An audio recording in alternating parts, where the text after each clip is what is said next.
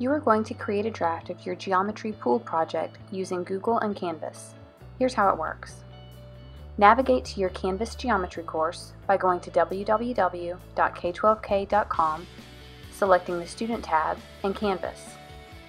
Log in with your usual username and password and select Geometry. Once you're in Canvas, go to Assignments and select Geometry Pool Project Grid. At the top of the page you will see an instruction sheet, and at the bottom of the page is where you will complete the project. Since the project is embedded into Canvas, you will never have to leave Canvas to work on and submit your project. You may find it helpful to zoom in on the page by holding Control and the plus sign, as well as dragging down this bar to get rid of the space for speaker notes. There may also be times it is helpful to zoom in further, and you can select View from the toolbar and change the percentage view. Here is an example of a completed draft that does not meet the 100 cubic inches requirement, but it will help demonstrate how you can create your draft.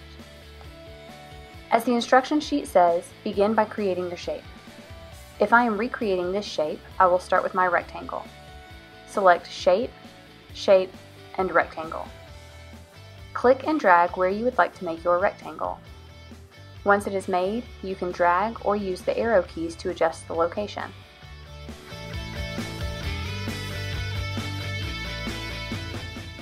Next, you can adjust the fill color, and line weight by selecting the shape and choosing the fill color bucket, line color pencil, or line weight and dash option. If these options aren't visible to you, select More from the toolbar and they will appear. To add another shape, I will again choose Shape, Shape, and Triangle, and resize it to adjust the colors as needed.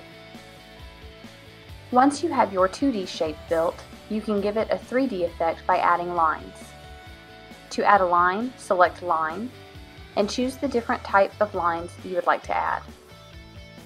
Sometimes these lines can be a little tricky because they try to automatically snap to a point you don't necessarily want them snapping to. But you can adjust the line after it's made and use arrows to help nudge it if needed. You can adjust the thickness or color of the line with the line color and line weight options. Again, if these options aren't visible to you, select More from the toolbar and they will appear.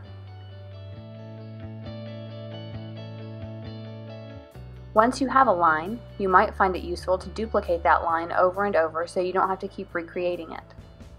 To do this, click on the line and hold Ctrl D. If this doesn't work, you can always copy and paste.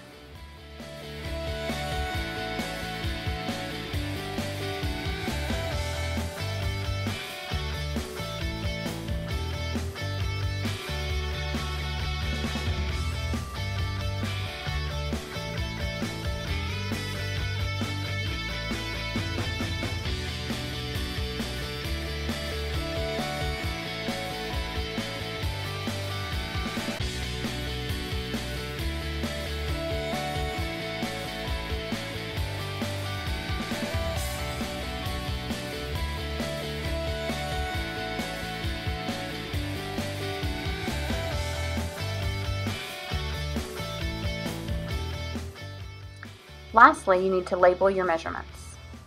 Do this by adding a text box. Select More if you don't see the option to adjust the text size. Again, it might be helpful to duplicate or copy and paste a text box once you have a good size. Make sure that your measurements are to scale according to your grid paper.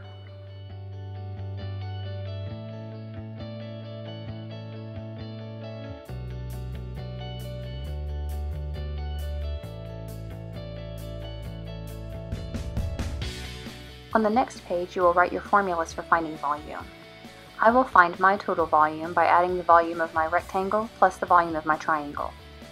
I will show this by typing rectangular prism volume equals length times width times height, which in this case for my rectangle was 7.5 inches times 2.5 inches times 1 inch. And it equals 18.75 cubic inches. For my triangular prism, I'll write triangular prism volume equals 1/2 length times width times height. So based on my dimensions, that is 1/2 times 4.5 times 2 times 1, and it equals 4.5 inches cubed. I will then show that I added 18.75 and 4.5 to get 23.25 cubic inches as my total volume.